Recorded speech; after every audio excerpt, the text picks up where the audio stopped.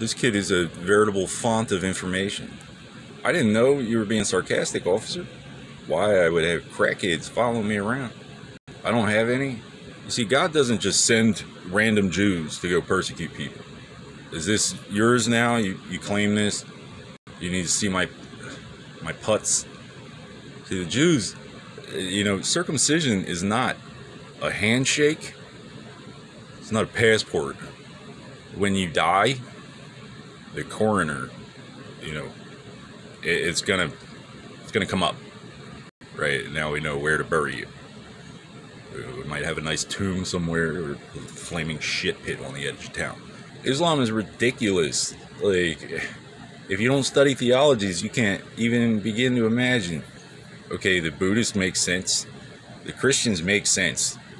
The Jews wrote the book. Christianity would not matter without the Jews. The Jews prophesied the coming of Christ. If it weren't for them, nobody would have known to expect Christ.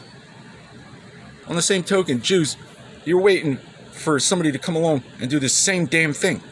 If there is but one Allah and Muhammad is his prophet, you're nuts. I'm a prophet, not for Allah. It's not the same God as the one true creator of heaven and earth. It's the God of poppy and white slavery.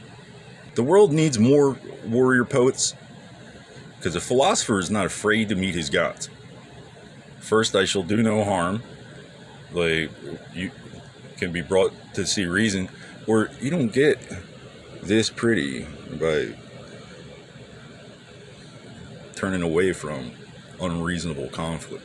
We've got flat earth ham chops lying to the judges, and the judges probably take it for granted. But it's kind of hard to, you know, to evade prosecution behind closed doors when you literally work a door. Most of my working life has been as a bouncer for various prestigious establishments.